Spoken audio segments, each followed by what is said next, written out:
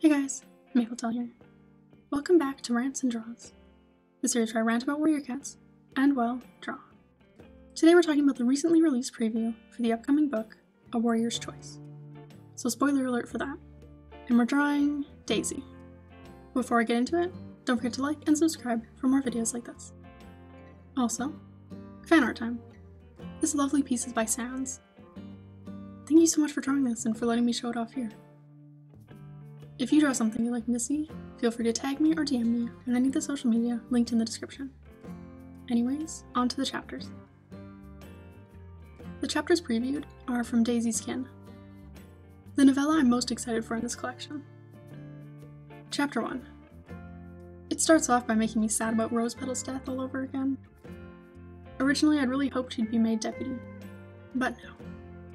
It's tragic to realize exactly how much Daisy has lost over the moons, and only have one surviving kid.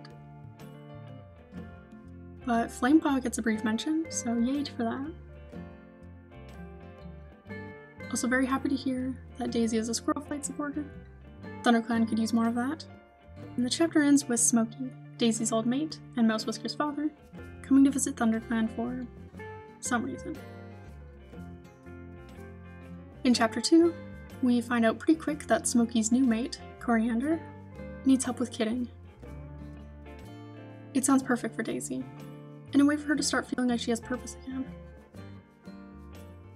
The scene where Smokey was subtly looking around for his and Daisy's kits, and the dread that Daisy feels when she realizes she's gonna have to tell them what happened, just broke my heart. I like that Mouse Whisker accompanies the group to the barn. Could lead to some interesting stuff with his birth father. Also, can we talk about the line where they run into a WindClan patrol? What brings your paws this way? I don't know why this greeting stuck out to me, I just thought it was really cute. For chapter 3, the ThunderClan patrol arrives at the horse place. We get to see firsthand how badly Coriander's kidding is going, and it becomes increasingly obvious that Coriander isn't going to make it, which is pretty depressing, and also makes me wonder if the main conflict of this book is going to be Daisy deciding between staying with ThunderClan or returning to the horse place and raising the kids with Smokey.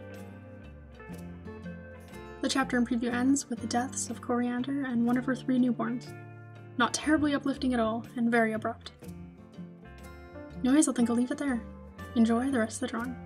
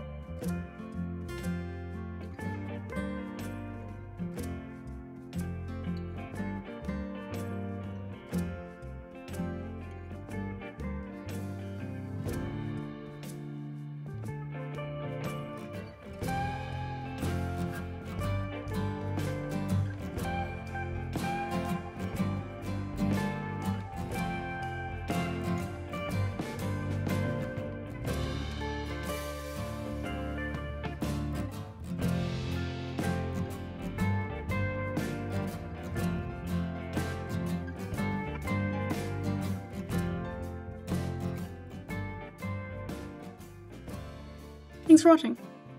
I've been looking forward to this book for a while now, so I was very happy to read a preview. If you've read it, let me know what you think. I'd love to hear some thoughts. Hope you enjoyed, and I'll see you next Thursday.